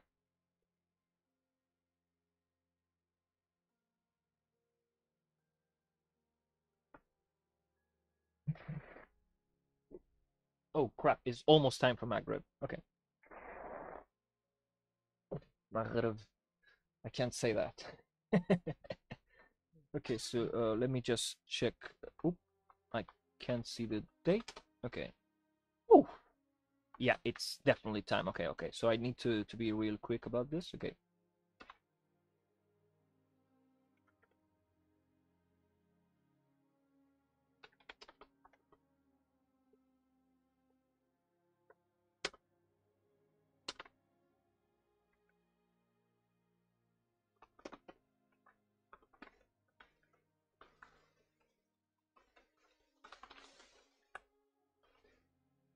No, no, no. Myself. Okay. So fit text. All right.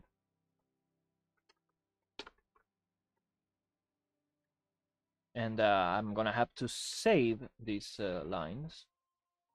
Let me just fill.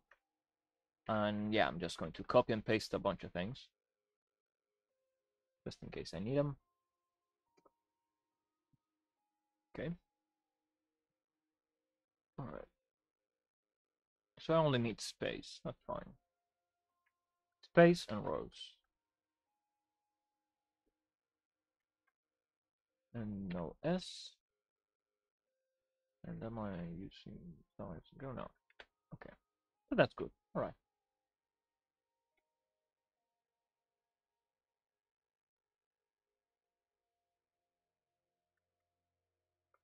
So we wrap word, it pushes, pushes, pushes. All right. And so this is just to ensure that even for lines that are blank, we still have something to print, right? So it prints nothing, but it's good that there is something. Okay. So now text previous and text next should be indices to next and to the next line and previous line to go into. Okay.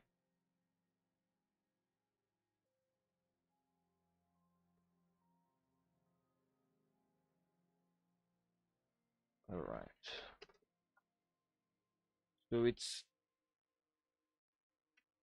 so okay. So spoiler alert: I do not live in a Muslim country, but yeah. So I cannot hear the call to prayer, but I know it's definitely time for prayer. I can know from the color of the sky, so to speak. But yeah, I didn't think it'll catch me in the middle of this video. So let's see. I've been at it for 2 hours. All right. All right. I'm gonna go pray real quick.